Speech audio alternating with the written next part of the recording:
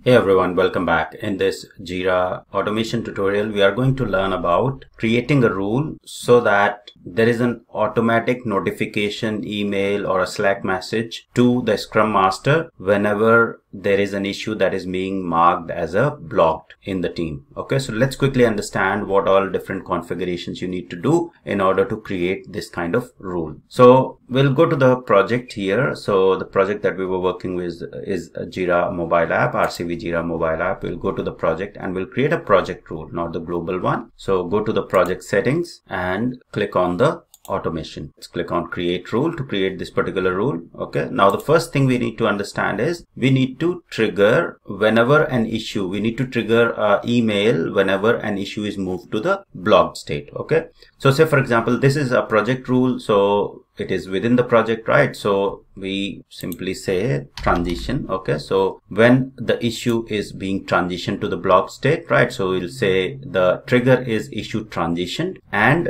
from any of the state to a blocked state, right? So say for example, your workflow contains a status blocked. Okay, so you select the status as blocked. Okay, this is the trigger and save it.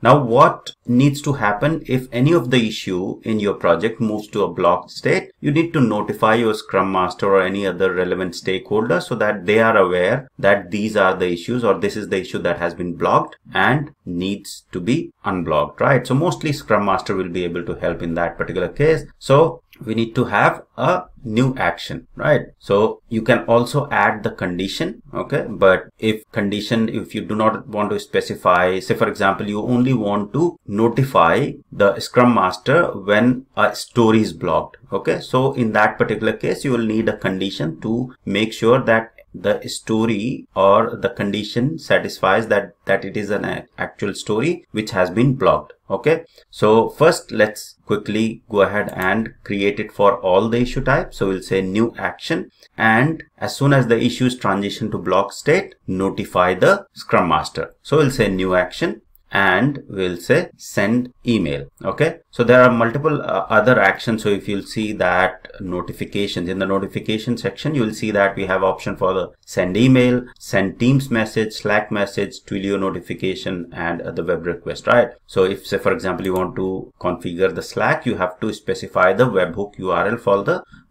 Slack, okay, and the message that needs to be sent. For now, let's go ahead and configure the email. Overall, the process is going to remain same. Okay, it's just the configuration that you have to remember. So in the new action, I'll simply say email. Okay, let me type it quickly. So send email and then to whom you want to send, right? So for now, let me send this to myself. So rcvacademylive@gmail.com to show it, right? So I'll simply type in the email there. Okay, so you can add the email, something like that. Okay, so I think rcvacademylive@gmail.com.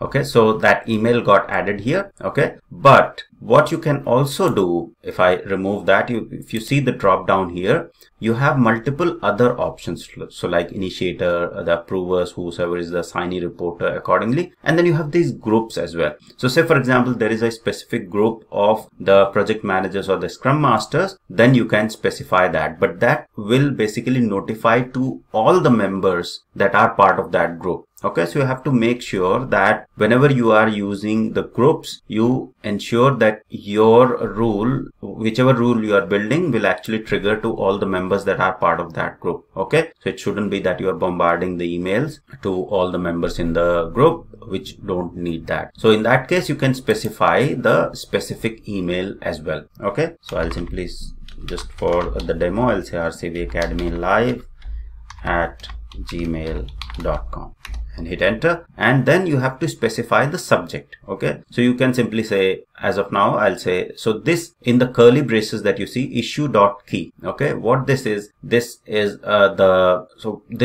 will fetch the issue key from the issue that is being moved to the blocked state. Okay, so if you'll see that this double curly braces start and end, and then issue.key will fetch that key. So we can simply say issue and then simply select that issue key is blocked, right? So it will simply say the number issue, whatever the number is blocked. Okay, and then I'll simply copy that same thing here, and you can just have the email template properly to update the details in the content. Okay, so I'll simply say, hi there, issue is blocked, please action. Okay, so something there, and then the more options you can specify. If you want to specify more options, from which email it's coming, the name, etc., reply to email. Okay, so all of those details can be implemented there. Okay, as of now, let's keep it simple. Click on save, and then I'll simply name this rule as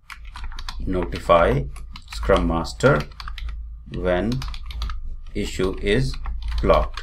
Okay, and turn this on. So now this rule has been turned on. Okay, if I now go to the project, let's go back to the project and let's try to move the issue into the blocked state. Okay, so say for example, we are in the backlog, and let's try to add some of the work item here. So these are the work items here. Let's move them to the sprint 1. Okay, and let's start the sprint so that we can see these details on the sprint. So now we'll be able to see these issues on the sprint board, right? Because we have started the sprint. So these are listed here. Now say for example, as a team member, there is some issue with this one, and this particular defect can't be progressed further because there is a dependency and this is basically blocked. Okay, so the team member moved this particular issue to blocked state. Okay, so now as soon as this particular issue has been moved to the block state, the rule should get triggered and an email notification should be sent to RCV Academy Live email. Okay, so you'll see that the issue state as of now is blocked. Okay, and the rule should have triggered. So if I refresh, yes, you'll see that issue RJMA-5 is blocked and the details, right? So basically, hi there, issue is blocked, and you'll see that this is basically automatically coming from the issue, right? So RJMA-5, which is basically that we have specified in the template, right? So whatever detail you will put, that will be mentioned there. And if you'll see here, this is the name. If you want to specify the custom name in the rule, you can specify the custom name and then the reply to email as well, so that if person wants to reply, they can reply from here itself. Okay, so this is basically the basic rule. Okay, and this will be triggered for any issue type. Now say for example, you want to only trigger this particular rule when the issue type is a story. Okay, so what you will do is, we'll go to the automation section. We need to add a condition there. That's the only thing that we have to do. So we'll simply go ahead and click on this notify Scrum Master rule. Okay, let me close this, and here we want to add a condition. Okay, so what we'll do is we'll simply select this and then add a component there. Okay, and simply say new condition, right? And we'll check the condition for issue field. Okay, so we want to check the type of the issue, so we'll simply say issue field and we'll say issue type equals story. All right, and then save it, and you can simply drag and drop this condition, okay, above this particular before sending the email, right? Because if the condition is not checked prior, right, then it's of no use. So when issue is transitioned to blocked and issue type equals story, right, this is the condition that will be checked, then send an email, right? Send an email that this particular issue is blocked. Okay, so if I'll publish the changes now and go back to the board, go back to the project. Okay, let's try moving this back here. All right, and in this time, okay, let me move this back to blocked. Okay, so this time this particular bug being moved to the blocked state should not trigger any of the rule, right? So this rule shouldn't get triggered for this particular RJMA-5 being blocked.